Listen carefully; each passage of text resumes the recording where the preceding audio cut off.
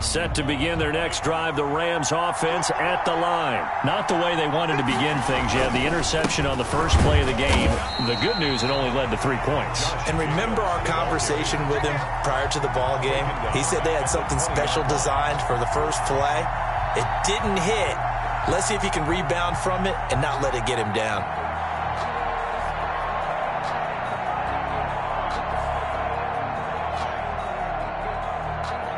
A 3-yard loss to start the drive. They'll look to make that up and then some on 2nd and 13.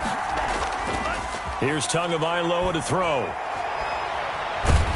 And he's going to have to eat this one as down he goes.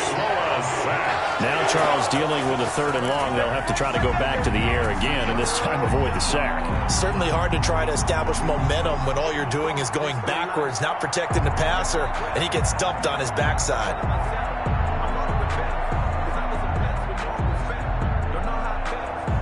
And it looks like we've got a dime set here defensively. 6 DBs in the game.